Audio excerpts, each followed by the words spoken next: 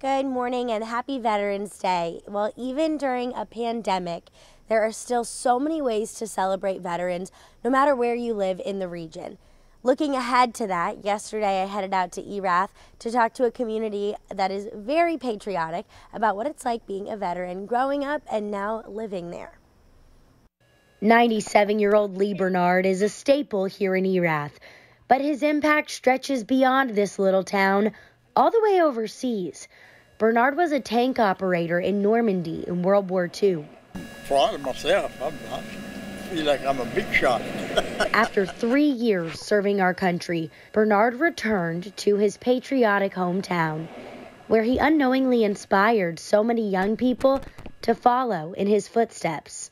Mr. Lee has come back in our community and raised a family. He was like a grandfather to me and many of my friends. We'd come hang out over here. So he has been a big inspiration for our community. 2 generations later, dozens of Erath men went overseas to serve in Iraq. We had the benefit of being deployed to Iraq with a group of people that grew up together, the Erath guys. I would say there were probably 50 of us.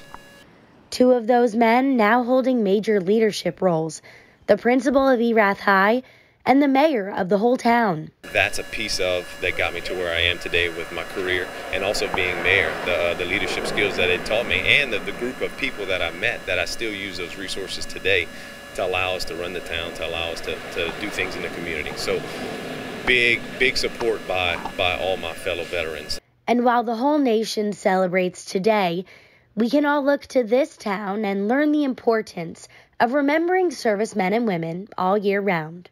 Veterans Day, you know, it's there, but I think it stretches out throughout the year for the support for veterans in Erath. It's a beautiful thing to see flags flying on the streets for the 4th of July and practically every day of the year. So many ways to celebrate here today. Here in New Iberia at the new Veterans Memorial, you can come out from 6 to 8 p.m. There will be a ceremony. Out in Lafayette, starting at 9 at Fountain Memorial Funeral Home, you can attend a ceremony there. And then out in St. Landry Parish at the Jamboree Building, you'll be able to attend a luncheon if you'd like, and that starts at 11:30. We'll have a little bit more of specific details on all of those events and give you a closer look at this memorial coming up in our next half hour. Live in New Iberia, Abby Breidenbach. Good morning, Acadiana.